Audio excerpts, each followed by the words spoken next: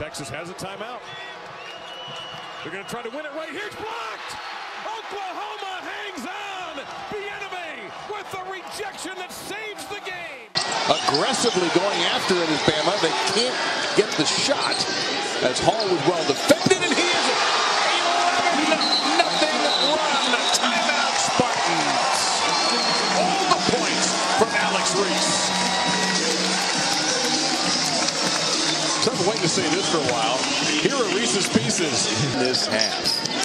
Alley and a big finish for Jones.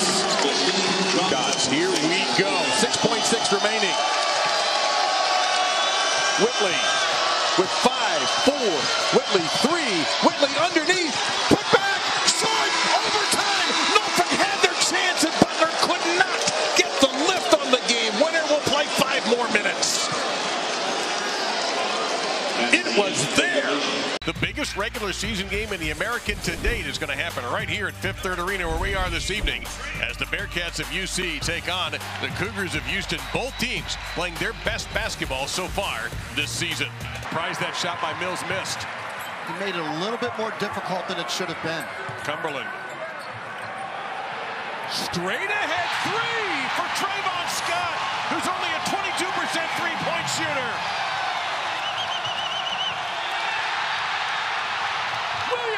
Look out!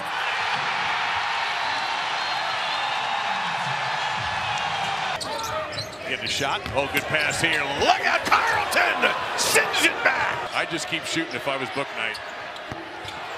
Why not? 18, one below his career high. No good. Rebound, Carlton. Bouknight. Shoot it from here. He'll probably make it. Goes for the floater. Wow. It's an 11-0 run for Bouknight.